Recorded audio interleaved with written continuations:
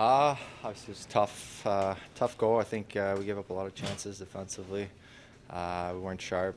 Kind of looked tired, I would say, but guys battled hard, didn't quit. We had chances late in the game as the game got on, just couldn't finish, and Urs gave us a chance, so it's a huge thing for us.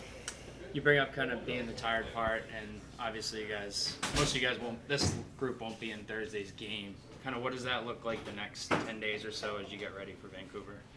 Yeah, we have a lot of time off here for our opener. I think it's just important to rest, recover, practice hard, keep that same rhythm we've been building since the start of camp, and make sure we're ready for our first game.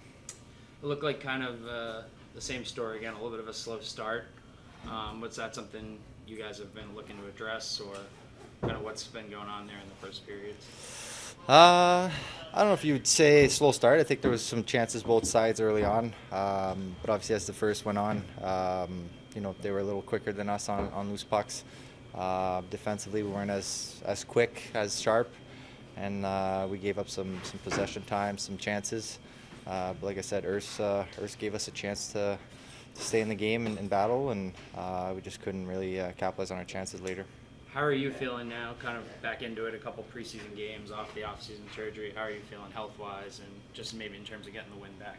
Yeah, I feel healthy. Body feels good. Just gotta get my energy going and feel good for home opener. Obviously work on execution, on making more plays. But I'm pretty confident it'll all come together as the next couple days and week come by. One more for me. Just talk about Sam tonight and what he kind of showed as he kind of starts this step as the new #1 goalie. Yeah, he looked sharp. Like I said, gave us a chance.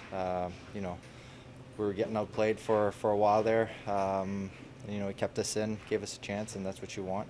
It's unfortunate we couldn't get it done for him.